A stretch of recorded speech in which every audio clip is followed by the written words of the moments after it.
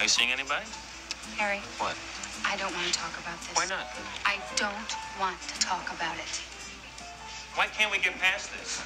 I mean, are we going to carry this thing around forever? Forever. It just happened. It happened 3 weeks ago.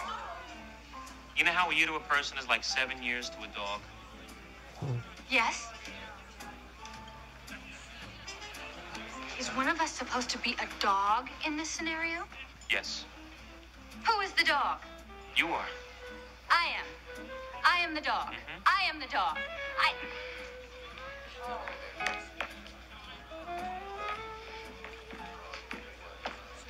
I don't see that, Harry. If anybody is the dog, you are the dog. You want to act like what happened didn't mean anything. I'm not saying it didn't mean anything. I am saying, why does it have to mean everything? Because it does.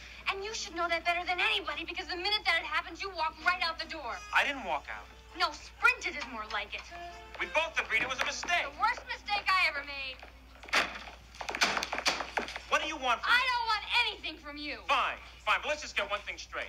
I did not go over there that night to make love to you. That is not why I went there.